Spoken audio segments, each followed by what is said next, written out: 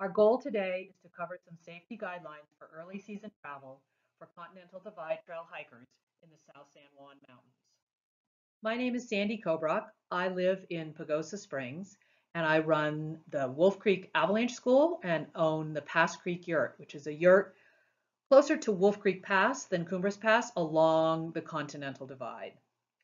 I've lived in the San Juans for the last 27 years and have a lot of experience in both the North San Juans and the South San Juans with the snowpack and with the mountains. I've skied from Cumbres Pass to Wolf Creek Pass in the spring, all snow-covered terrain, and I've hiked from Wolf Creek Pass to Stony Pass in the summer. So I am familiar with the terrain that you are entering into. I was an outward bound instructor for 15 years, both in Colorado as well as in the West, in California, Oregon, and Washington, a mountaineering instructor, and spent a lot of time, many, many days, months on the Pacific Crest Trail, as well as here in Colorado on the Continental Divide Trail. The goals of this short presentation are to help you make wise decisions in the snow-covered mountains early season here in the San Juans.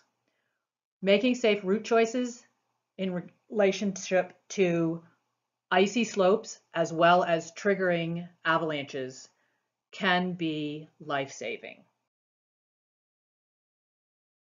The things that you need to know that we're going to talk about are how to recognize an avalanche slope, how to choose the right route, having recognized avalanche slopes, how to travel through avalanche terrain, what to do if someone is caught in an avalanche, and the weather conditions that enhance avalanche hazard.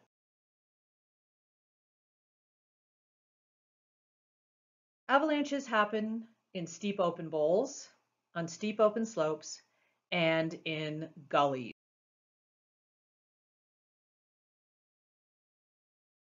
It doesn't take a big slope to bury and kill you in an avalanche. Here are two photos. The one on the right is of a small avalanche, and the one on the left is an incident where two people were caught in a roof avalanche. They were both caught and buried. There was no one there to dig them out, and unfortunately they were killed. Traveling in avalanche terrain requires sometimes that you stay out of the avalanche slope and stay on the ridge. You can see in this photo that if you're traveling where there is no snow, there isn't going to be any avalanche hazard. One of the snow formations that in the mountains can be very dangerous is called a cornice. It's a snow overhang that forms along a ridge or along a gully. These can easily break off from your weight on them in the spring in particular. So staying away from the edge, sometimes it's hard to tell if you are on a cornice or not. So staying away from the edge of a ridge is imperative. If you do have to cross a slope or a bowl that's greater than 30 degrees, here's the way to do it. Now I mentioned 30 degrees because avalanches happen on slopes that are 30 degrees and steeper. So the key slope angle for triggering avalanches is 30 to 45 degrees. Notice I say triggering. You can be under a slope that is of those steepnesses, 30 to 45 degrees, but is basically flat, and trigger the avalanche above you on the steeper slope. So traveling across, and if you choose to travel across or you need to travel across an avalanche slope that's steep enough to avalanche, you want to go from safe point to safe point, and that could be lower angle or maybe no snow. Those would be safe points. You want to keep your pack attached to you. It's not like crossing a creek where you want to unbuckle your pack. You want it to be firmly attached to you. You're going to need that gear if you get caught in an avalanche. And it can help to protect you in the avalanche. If possible, have folks cross the avalanche slope one at a time. This is so that if someone is caught in an avalanche, there are people to rescue them. If it's not practical for you to cross one at a time, the slope is too big, as in the lower photo, you can spread out. The idea being that not everyone in the group is caught in the avalanche. You want to watch, so keep your eye on the person crossing the avalanche slope so that if they are caught, you know where to begin searching for them. You don't need to search above where they were, and you don't need to search to either side of where they were, and I'm going to talk about that in the next slide. This photo is a great photo of where not to be if you think that there is avalanche hazard. So one of the things you're going to look for to know if there is avalanche hazard is if you're sinking in more than 6 inches or you have 6 inches of new snow. So if either of those things were true, you want, in this case, to be traveling on the ridge and not across this big slope.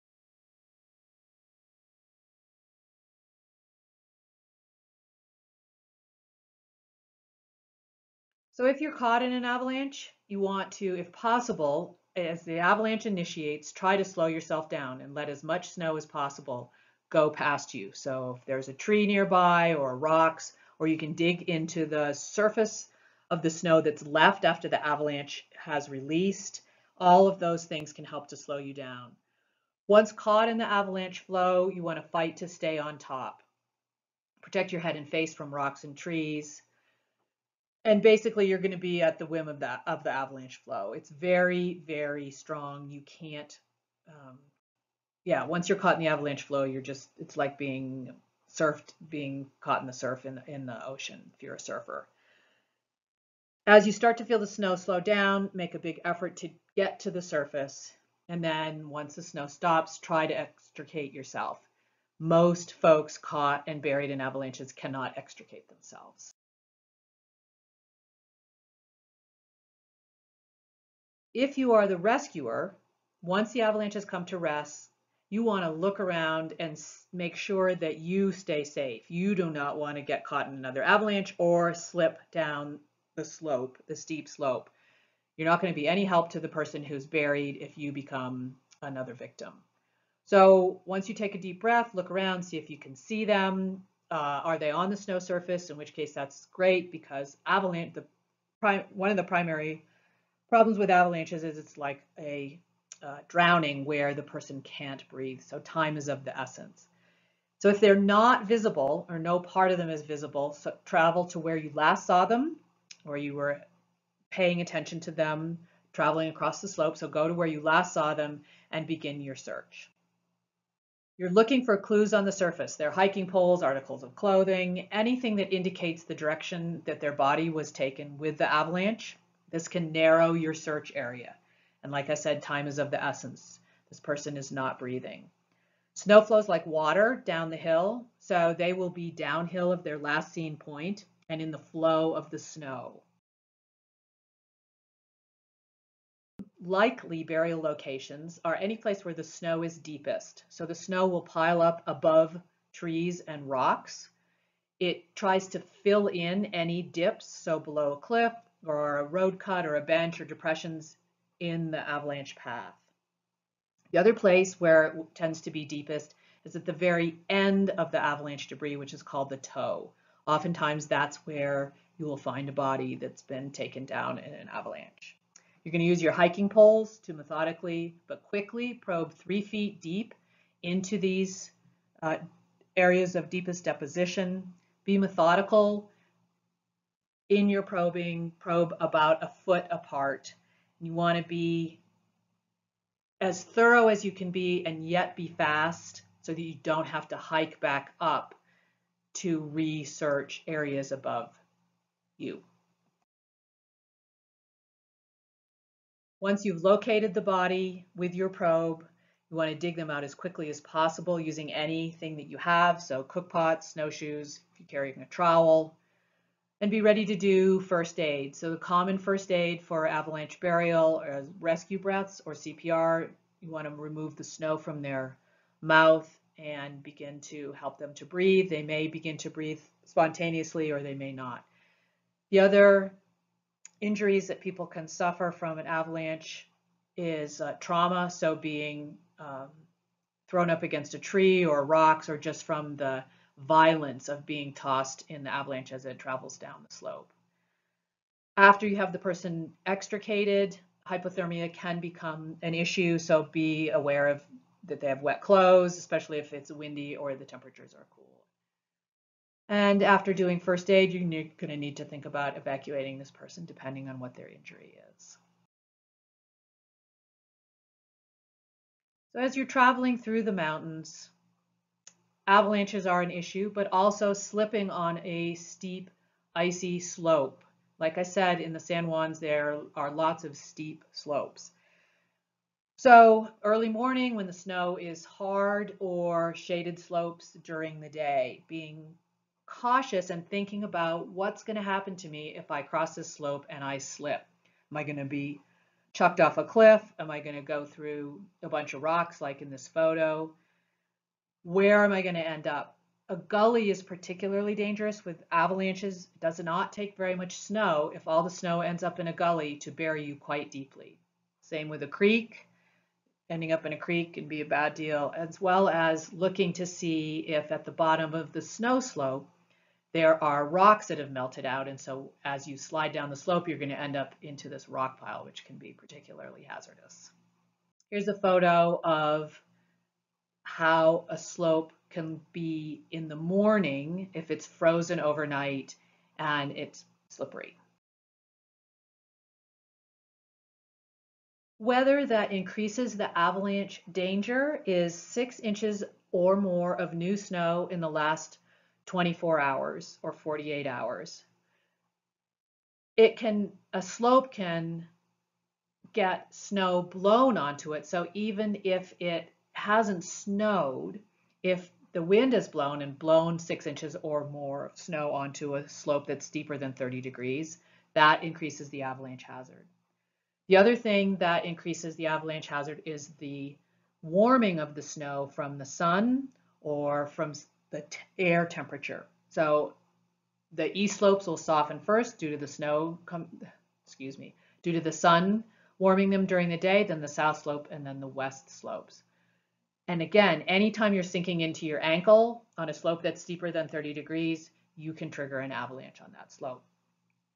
If the snow didn't freeze hard overnight, then all slopes are suspect regardless of the time of day or air temperature. Resources at your disposal. The Colorado Avalanche Information Center, which I'm going to tell you about in the next slide, is a resource that you have. On your iPhone, so we've been talking about these slope angles that are steeper than 30 degrees. You wonder, how steep is 30 degrees? Well, you can actually measure your slope angles with your iPhone. So look on your phone and see what, it's often associated with the compass, or on the iPhone, the newest app is called the Measure app, and you can measure slope angles with those devices.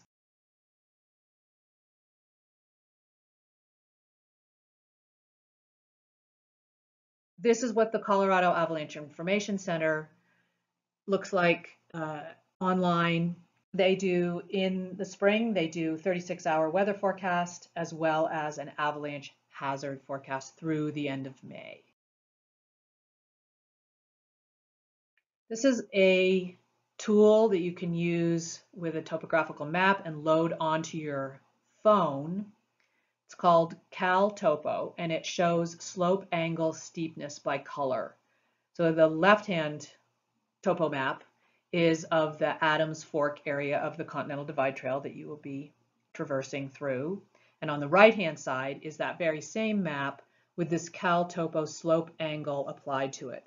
So before you head into the field, you can download maps onto your phone and use this Avenza app. It will show you with your GPS, you don't need to have cell service, show you with your GPS where you are in relationship to these steeper slopes. You can see the key here. So the slopes that are orange colored are these critical angles of 30 to 45 degrees where avalanches can initiate. So this is very helpful in your trip planning to say where am I in danger, and as well as you're traveling through the mountains. So taking the time to maybe pause in your trip if you have new snow or warming temps, to wait for either colder temps or to let the new snow settle out a little bit can be really important. So taking the time to look at the big picture, not just, oh, we're in such a hurry, we got to get there. Like, just take a breath and see whether or not heading into the mountains right now is the thing to do, or give it a day or two. And the same when you're traveling on the Continental Divide Trail. Do I just need to, did we get a bunch of snow? Do I just need to sit here for a day and make sure that the hazard is decreasing, which it will do over time? It doesn't take much to bury you. Once you're knocked over by an avalanche, you aren't very big, and so it doesn't take very much snow to bury you in, particularly if you are alone and there's no one to rescue you. So just taking a deep breath and making sure that you aren't putting yourself at danger by being in a hurry. Thanks for watching this video. Have a safe and awesome adventure. I hope that this has been helpful.